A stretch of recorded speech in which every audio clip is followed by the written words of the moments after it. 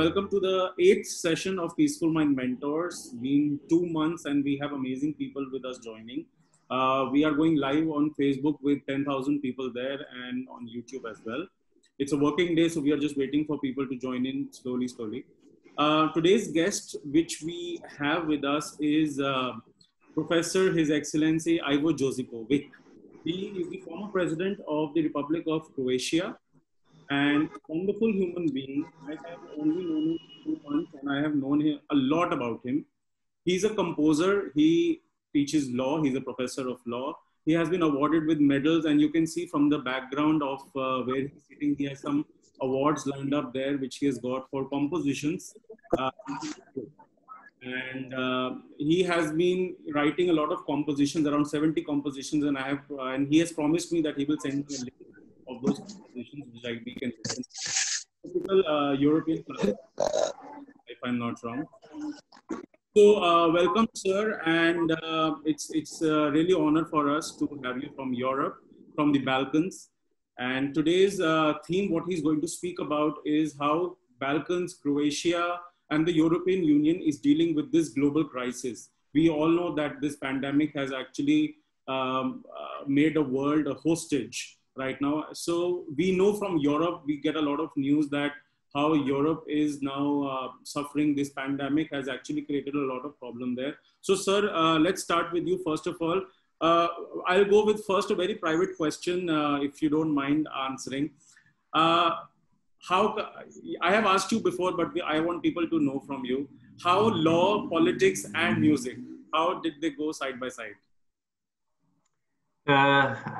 When I was very young, I was studying law and music, and my friend made jokes on me, telling that I'm bigamist. I have two loves, law and music.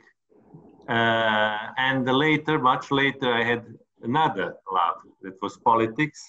So definitely I spent different periods devoted specifically to one of three areas. And now, after my mandate, I'm trying to manage little by little all three areas, having, of course, most activities as law professor. So,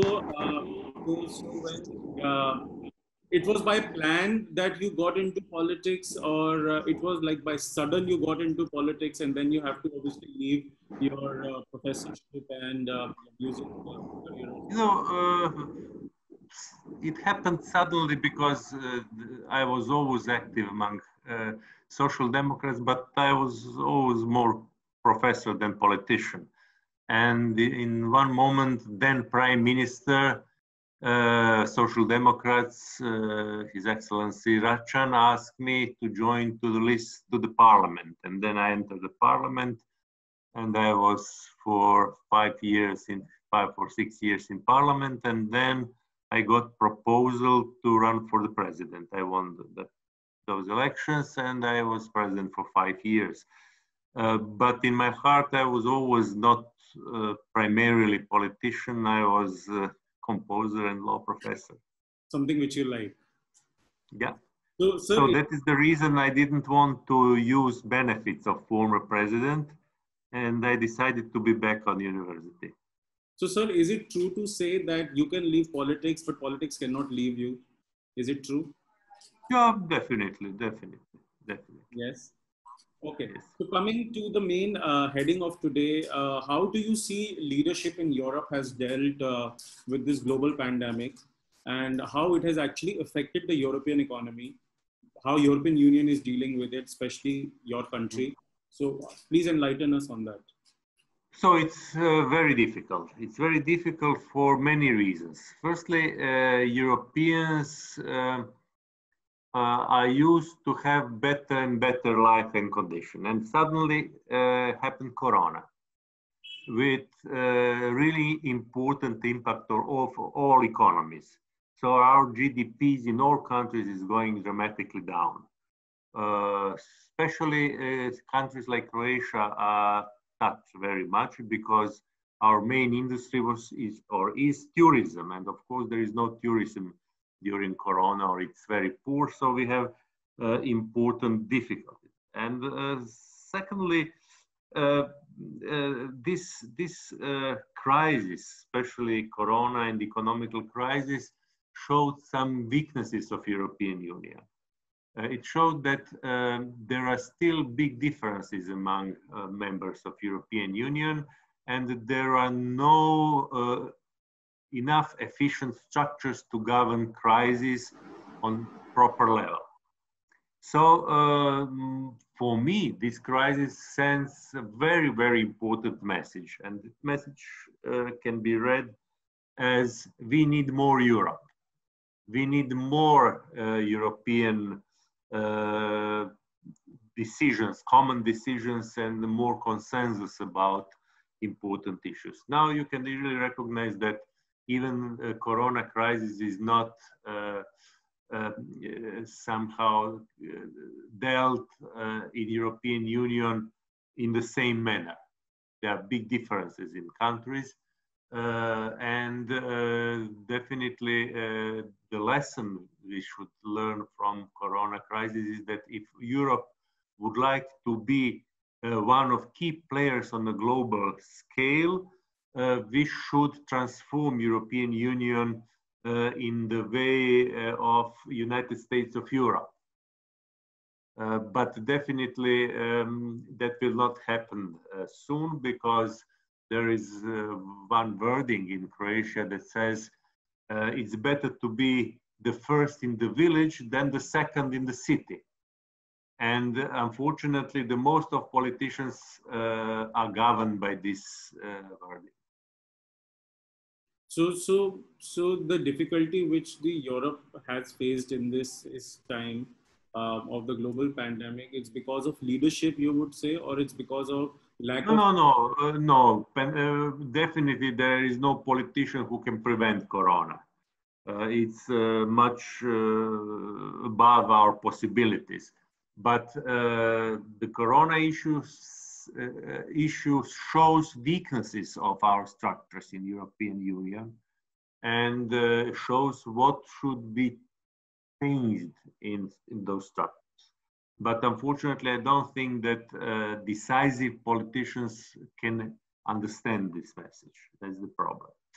Here in Croatia, we have another problem. We have a very important problem because the capital of Croatia, Zagreb, now I'm sitting here in my flat, was heavily touched by earthquake. And even my home was struck by earthquake, so the damages are relatively huge. And that also influences social life and economy. So we are now facing with very difficult moment in our history. Many people compare it with the war as well. You know that 30 years ago we had war, a very destructive war with many casualties, and probably that war put us to think more and more about European Union as a tool to avoid conflicts in the Balkans as a region. Because probably you can recall that First World War started here in Sarajevo in Bosnia and Herzegovina. All Balkan countries were involved in this. It was a very bloody war. Second World War was not only fight against Nazi, but it was somehow internal civil war between different political and ethnical groups here. And finally, we had the last war in Europe. It was also very, very important. Probably later I can show you maps to understand better what happened. So this question I asked our previous guest also, because she was also talking about the same things, but she was giving it in Indian context. So how do you see that leadership now is evolving in the post-COVID or during the COVID time? How a leader should be and what leadership style he should adapt to? It's not easy to anyone to be prime minister today, because definitely there is conflict of very important interests. One interest is to keep economy and to keep the standard employment, social stability of the country. And the second one is to keep population healthy.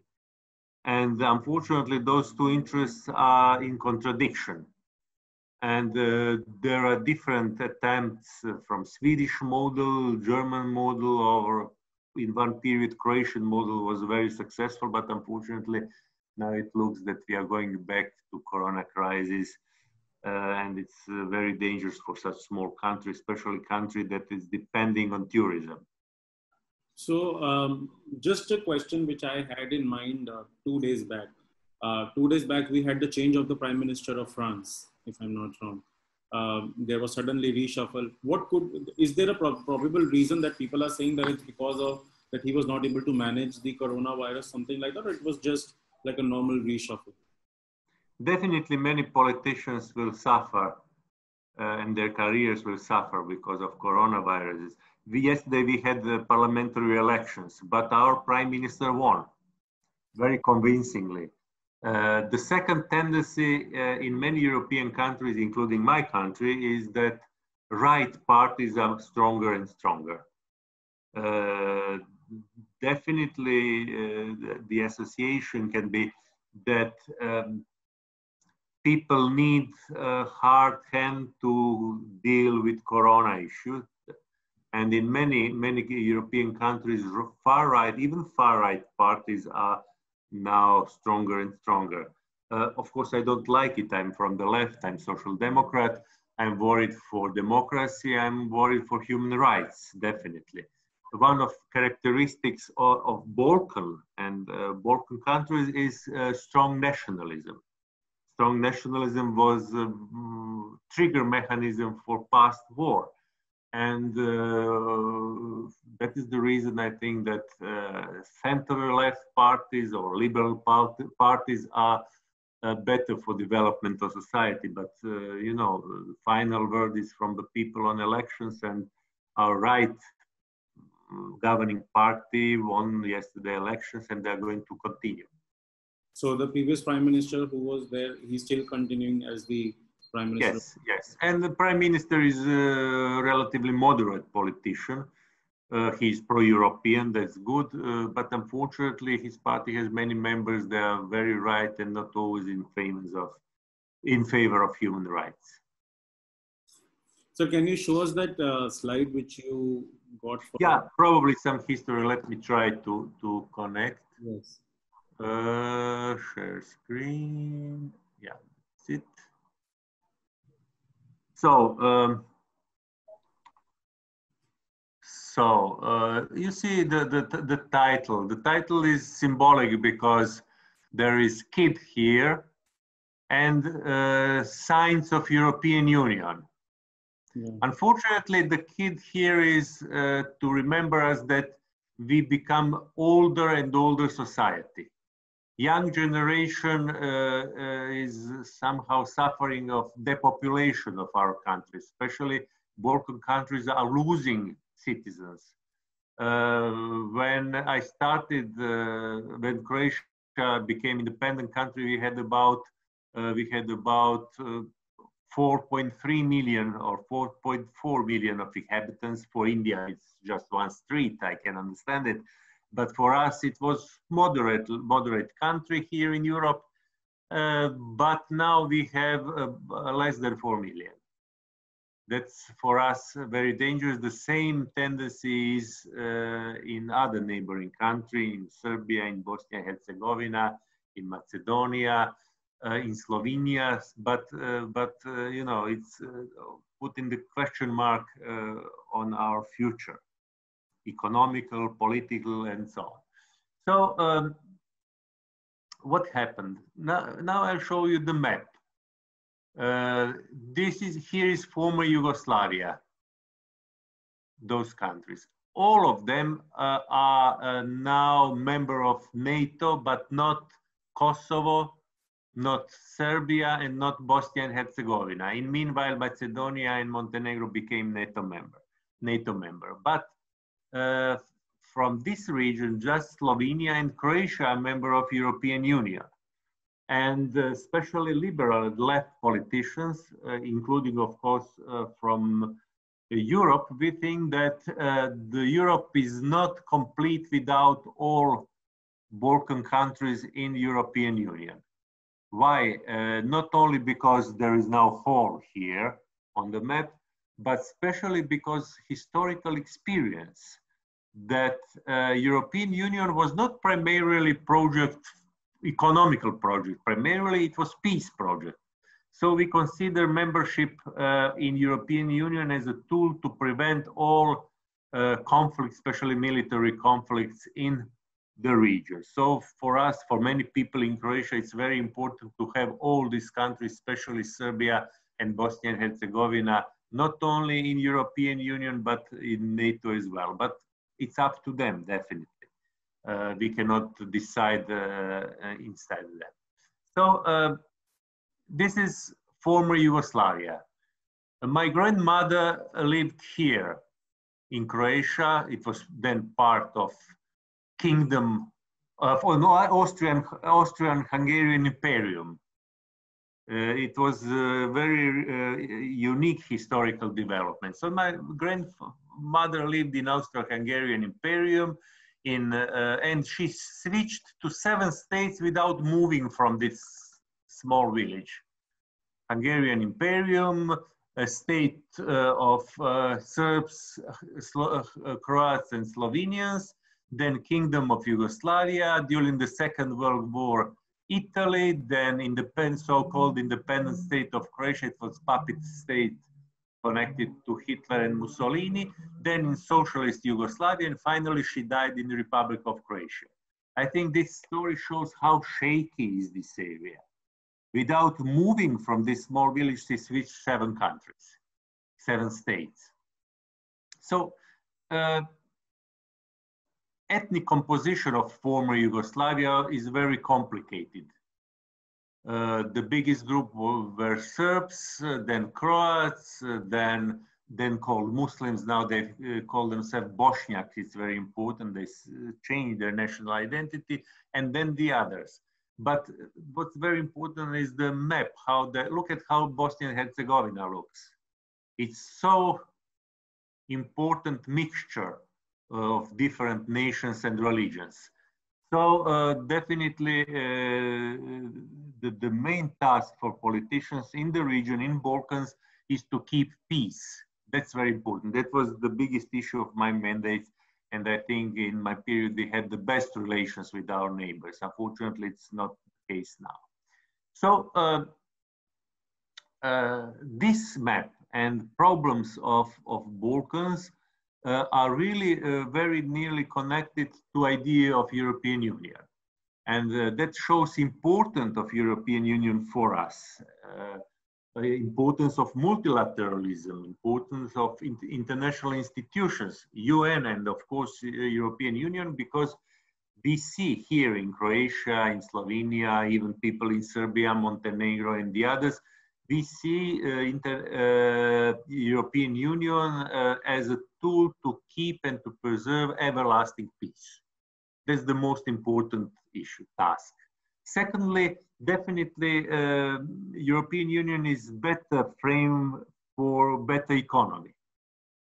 It's very visible from our case because we had quite important help, financial help to develop from European Union, because this part of Europe is the less developed part of Europe. So we hope that in some period we can have the standards similar to Austria, Italy, France, and the other countries. But today we are quite far away from this topic. So for now, it's enough for slides, and we can continue our talk upon your questions if you want. Yes, just a second.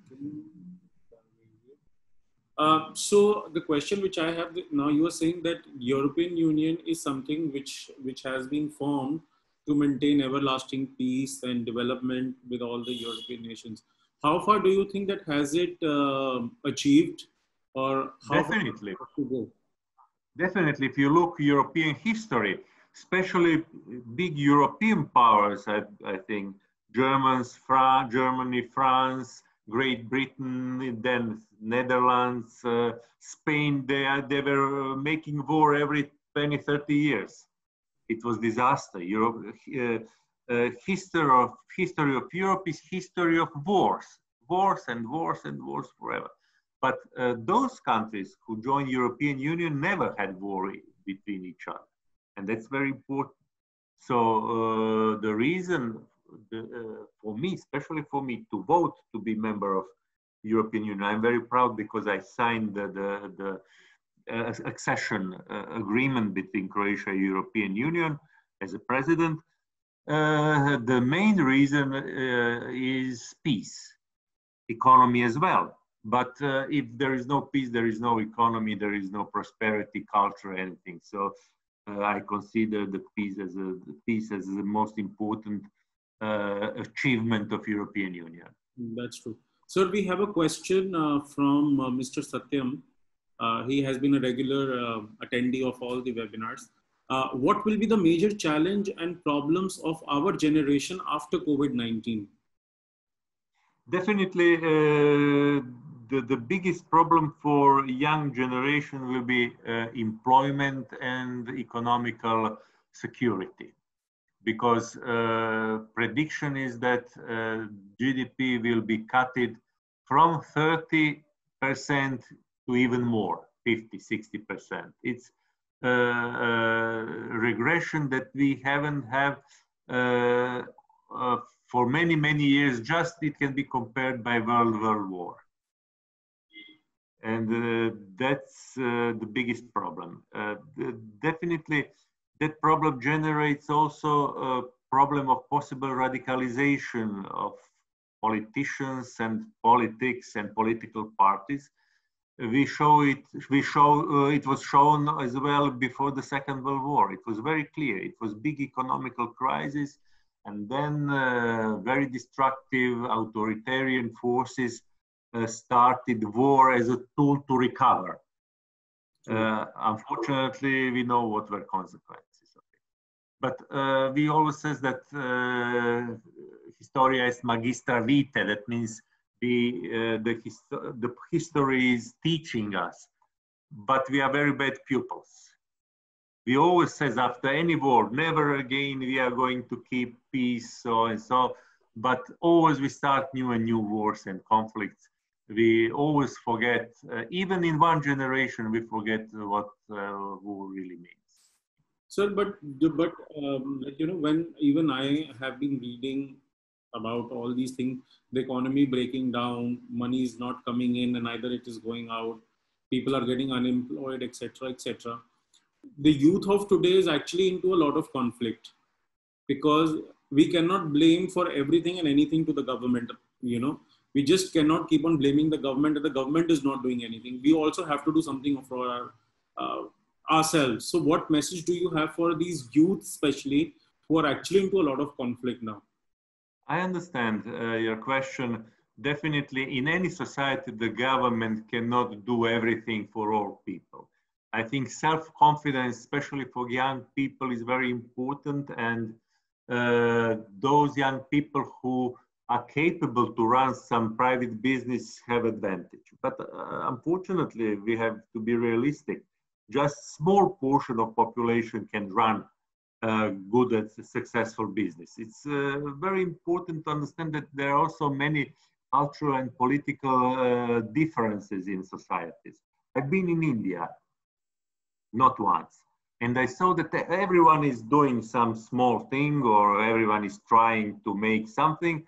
In China now as well, but in some European countries, including my country, when there is tradition of a state taking care of social issues, trying to be fair for everyone, to obtain fair life for everyone, somehow there is tendency to be passive, to expect from the country, from the state, to help or to provide a working place or whatever.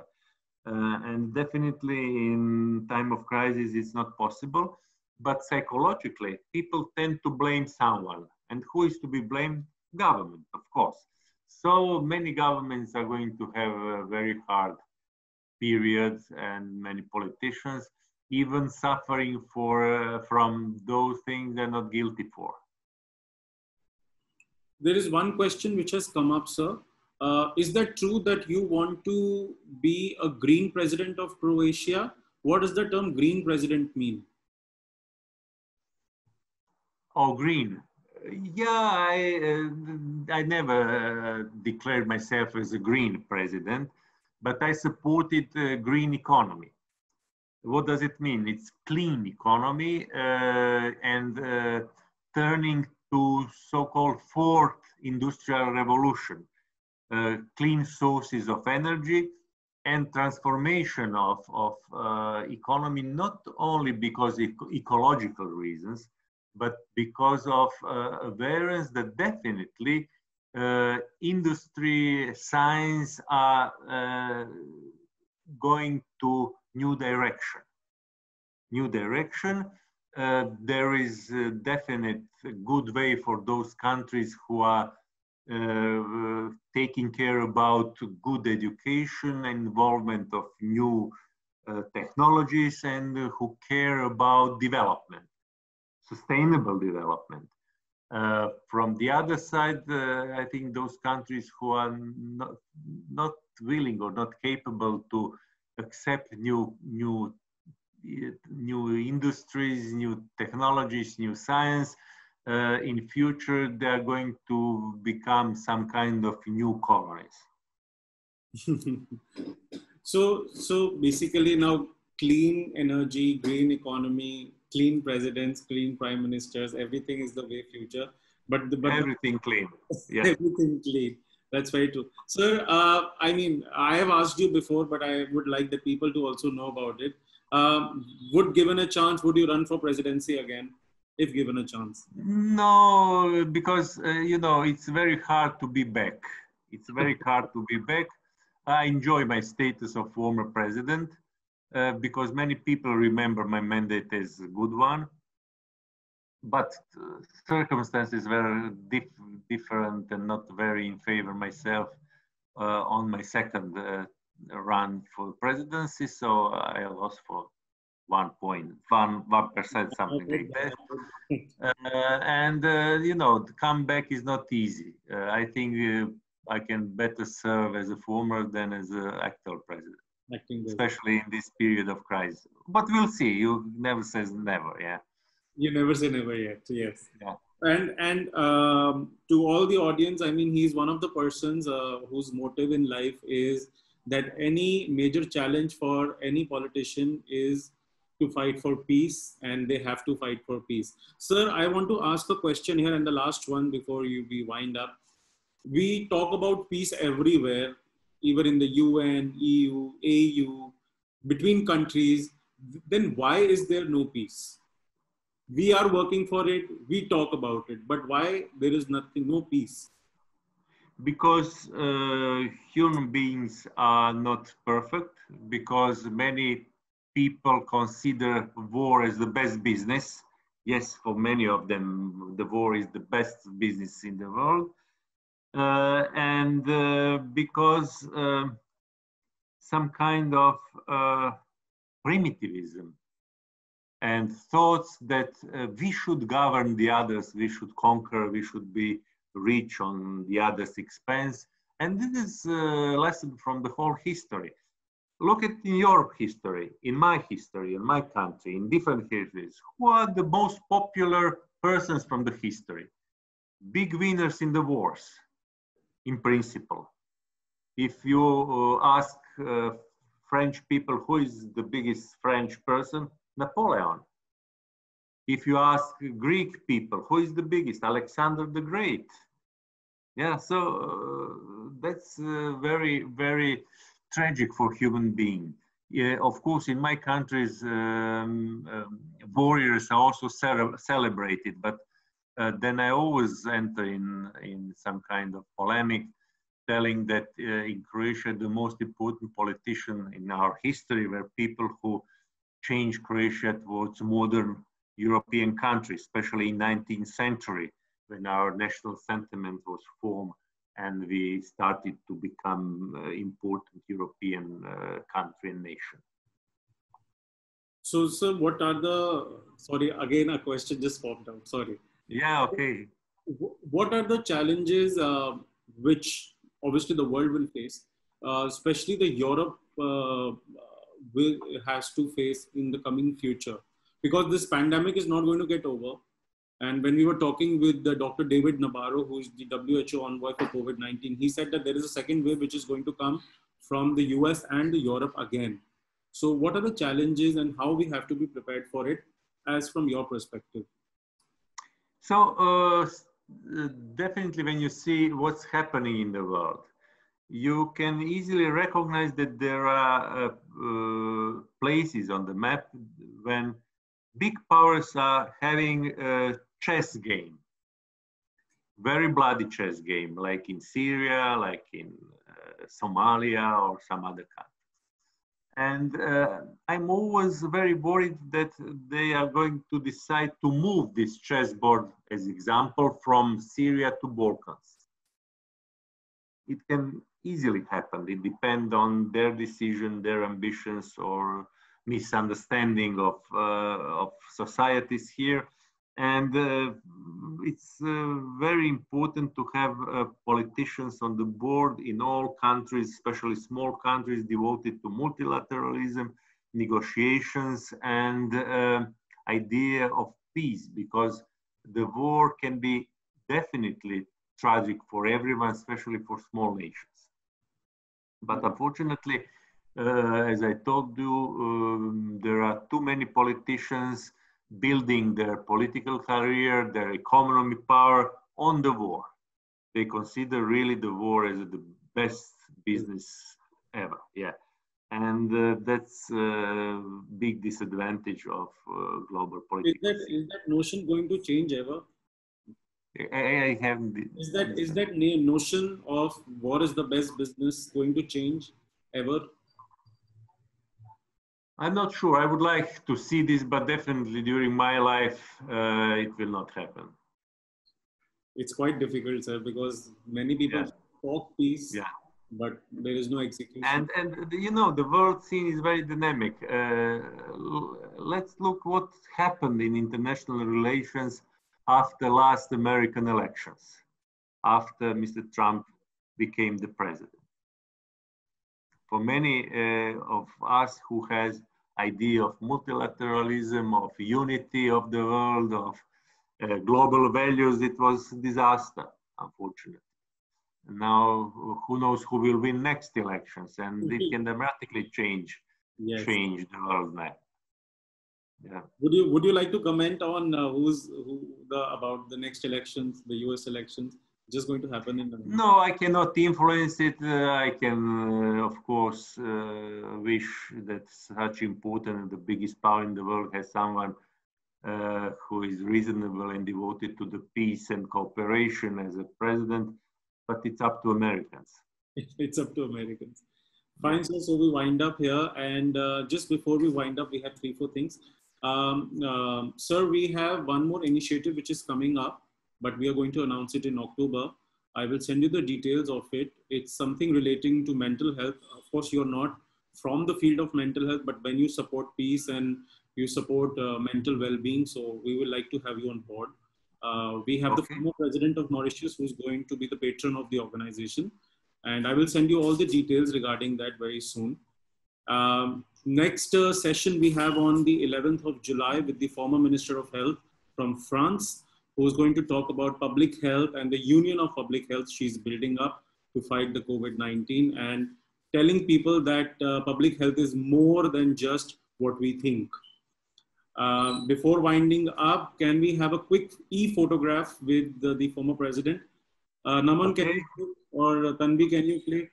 Anybody can click. I don't have a phone. How do I have to do something? No, sir, you just have to smile. That's all. Okay. Tanvi, can you click? One more. Okay. Done? Fine, sir. Thank you so much for your time. Thank you very much. I enjoy our conversation. And hope to see you again very soon on our board.